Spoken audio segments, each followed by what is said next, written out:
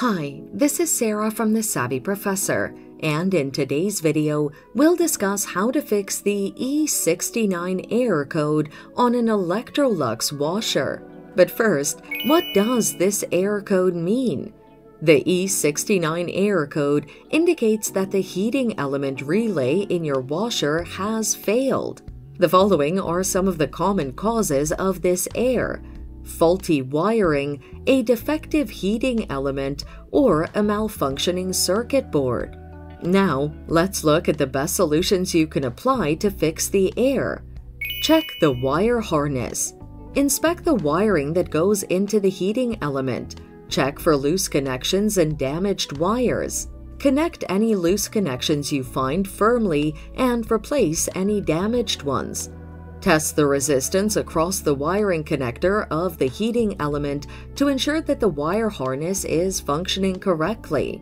Use an ohmmeter to measure the resistance. If the reading on the ohmmeter is not within the range of 26 to 28 ohm for 230V or 28 to 31 ohm for the 240V, then it means that the wire harness is defective and requires replacement. Replace the heating element. Test if the heating element is working correctly. To do this, have an ohmmeter at hand. Access the heating element in your washer. Detach the connectors on the element. Attach the probes of the ohmmeter onto the terminals of the heating element. If the reading on the ohmmeter is outside the 26 to 28 ohm for 230V and 28 to 31 ohm for 240V, then the heating element is defective and should be replaced. Replace the circuit board.